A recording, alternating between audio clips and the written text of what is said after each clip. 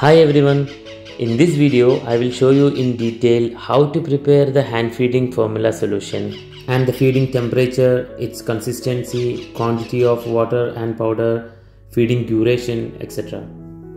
And also will show you how to feed this solution to your parrot chick and the things to take care of while feeding.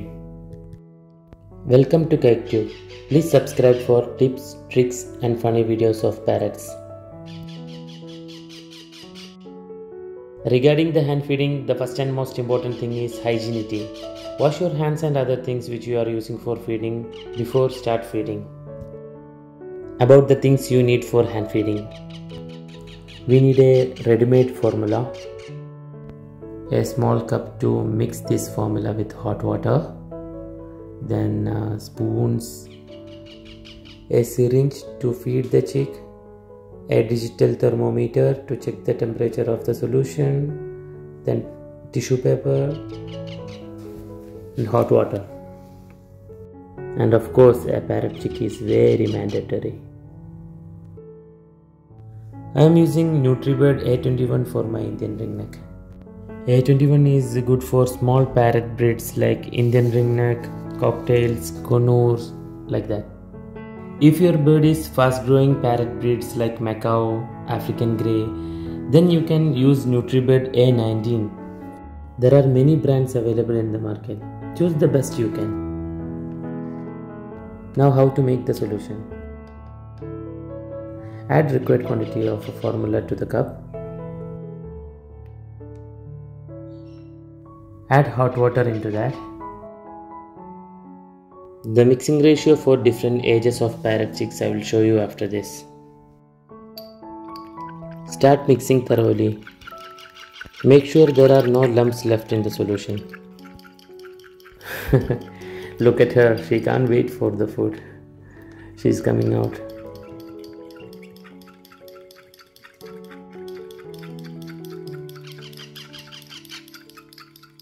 Please don't use any machines to mix the formula, because air bubbles will get into the mix.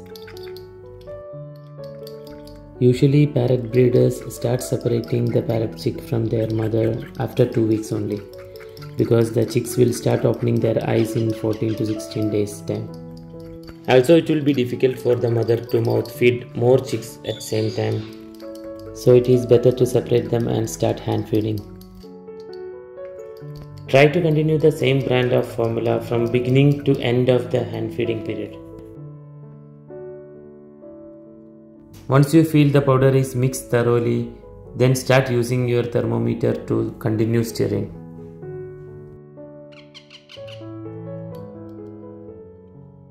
Never feed the chick with the previously prepared formula. Make fresh mix all the time you feed.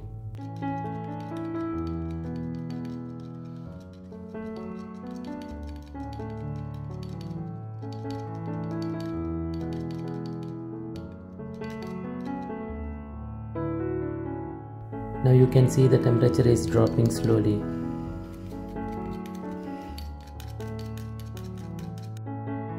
Once you reach 39 degrees Celsius, you can stop stirring and take the formula into the syringe. If you don't have a thermometer to check the temperature, then you can drop a little of the solution on back of your palm like this. So it should be warm, not burning hot.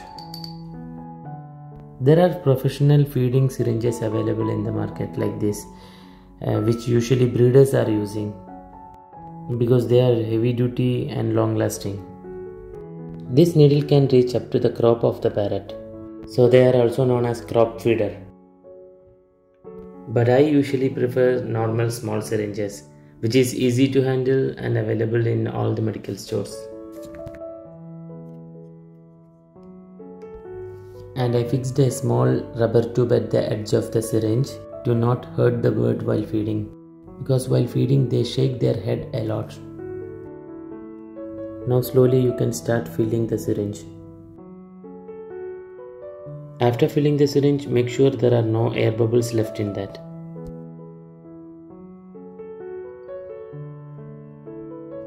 You can do like this to bring the air bubbles to the top and remove it slowly. because if the air bubble goes inside the crop, then that will be dangerous for the chick. So that's how we prepare the hand feeding formula. This table shows you the ratio of formula to water with respect to the age of the parrot chick. The ratio might be changing slightly depending on the manufacturer of the formula, but it will be clearly mentioned on the container. And this table shows you how often you need to feed your bird. These I am keeping in the description also for your reference. Feeding you can start from 6 in the morning to midnight. Now let's see how to feed them with the formula. Here is the crop of the parrot chick. Make sure it is empty before start feeding. Usually the crop gets empty in 5 to 6 hours.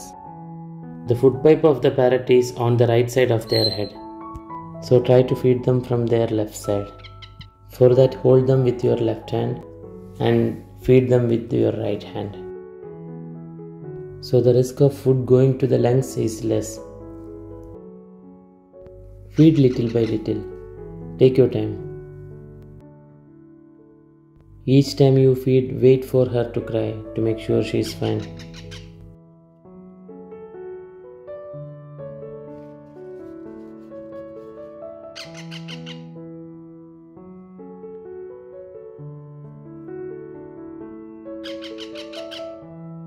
I am feeding 10 to 12 ml a time and 4 times a day since mine is 5 weeks old now.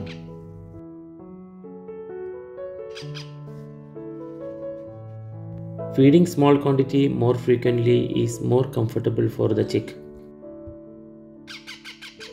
Try to call her with her name while feeding. So in future when you call the name, the bird will start responding and flies to your hand when you call the name.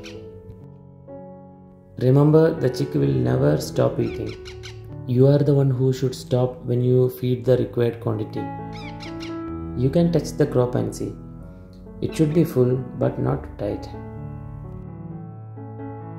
Try to spend some time with the chick after feeding, which makes a good bond with them.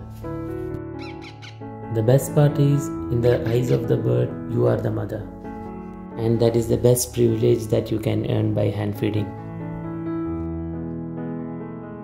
That's all for now, and thanks for watching this video.